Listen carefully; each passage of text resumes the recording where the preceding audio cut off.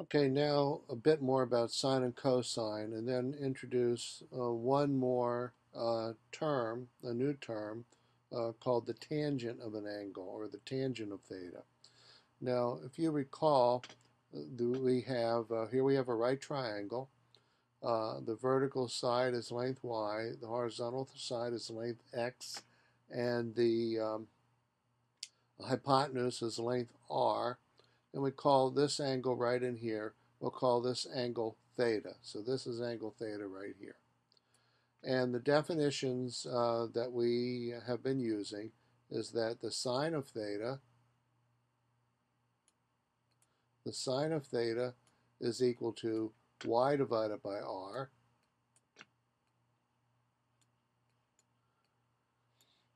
Cosine of theta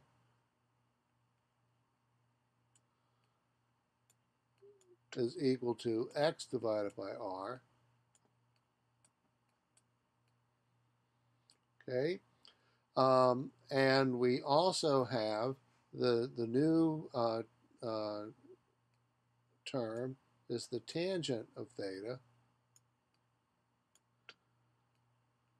and the tangent of theta is given by y divided by x. Okay, so let me go over these again. Sine of theta, if this is angle theta, sine is opposite, that's opposite side divided by hypotenuse, and the cosine of theta is adjacent side divided by hypotenuse, and the tangent of theta is given by opposite side divided by adjacent side. That's x divided by y. So these are the three critical trigonometric functions that we introduce in geometry: sine, cosine, and tangent. Okay, now one thing that we have talked about, we talked about it previously for a bit, is what's called a series approximation for the sine. And as I mentioned, this is what computers use to approximate sine. So here's what we have.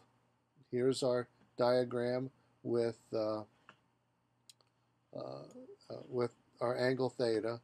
Okay, and we've defined that by what we have just mentioned, r cosine theta is equal to x, and r times sine theta is equal to y.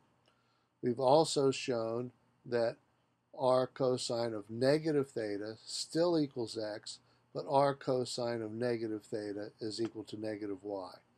So the result of that is that sine of negative theta is equal to negative sine theta, and that cosine of negative theta is equal to cosine of positive theta.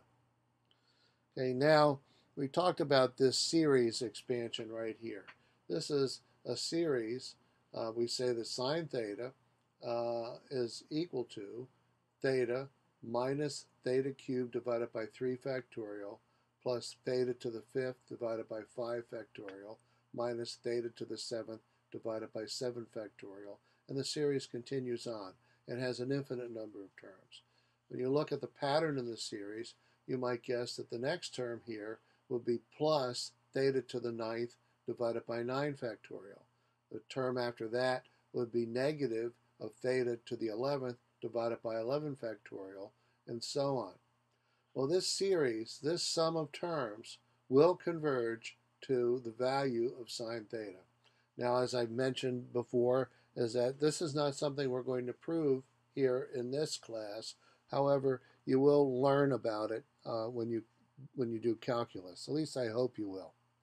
But what I do want to talk about is that for those of you who are taking basic language programming now, not processing, but basic language programming, we can write a basic program that will sum up this series and will then evaluate sine theta for us. So this is a basic program that does that. Now notice we're going to take advantage of a certain number of characteristics of this series of terms. One is that all the powers of theta that appear are odd powers. Here's theta to the 7th, theta to the 5th, theta cubed, and then this would be theta to the 1st power. So all the powers of theta that appear in this series are odd powers. And all the factorials are odd terms. 3 factorial, 5 factorial, 7 factorial, and so on. So we can use that to help us write the program that evaluates that sum. And so here are the statements in the program. I'll let you see them. However, my suggestion is that, again, if you're taking basic language programming, that you enter this series of statements into a basic language program and check it for yourself. But I will briefly describe what some of the terms do. Okay, the first thing we do is set sum equals 0. Sum is the variable that we're going to accumulate the sum of all these terms as we go along. Okay, now the way it's going to work is, for example, when the value of sum is equal to the sum of these two terms, that is theta minus theta cubed divided by 3 factorial, the next thing we're going to do is take this value of sum and add this term to it. Then when the value of sum is equal to these 3 terms added together, then we will add to that value this term, and so on. So we'll see how that works. So the first part of the program is you enter the angle in radians, because please remember that this series only converges to the value of sine theta if the value of theta is given in radians.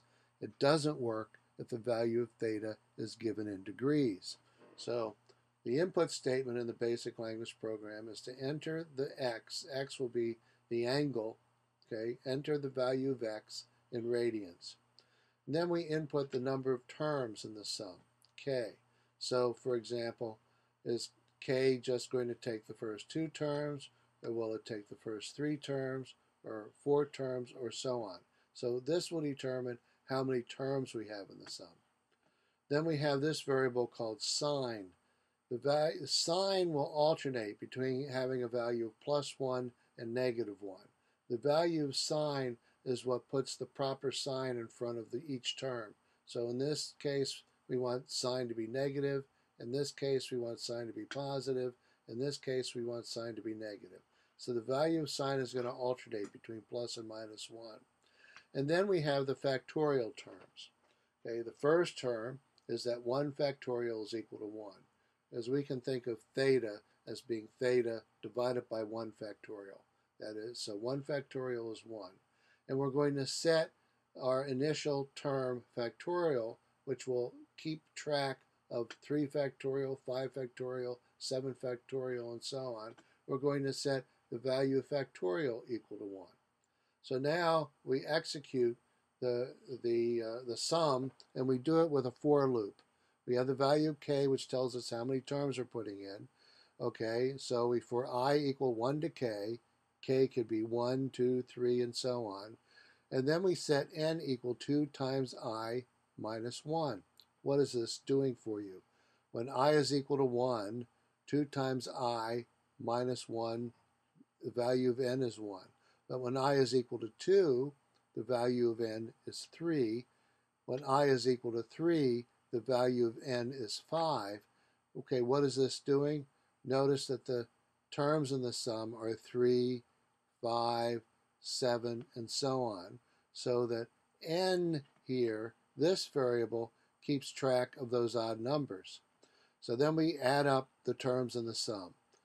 The value of the new value of sum is equal to the old value of sum plus sine times x to the n divided by factorial.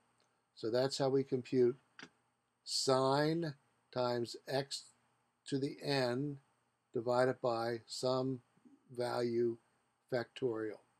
So this is how this program executes that sum. And it executes it for all k values of I, accumulates the sum. Then we print out what we'll call the true value for sine x. That's using the sine program built into basic language. So we print out the true value of sine x, and then we print out the series estimate for sine, which is going to be our variable sum. So I want you to go through this program, try different values of k, and be comfortable that you understand how the program executes. Okay? Okay. Talk to you later. Bye.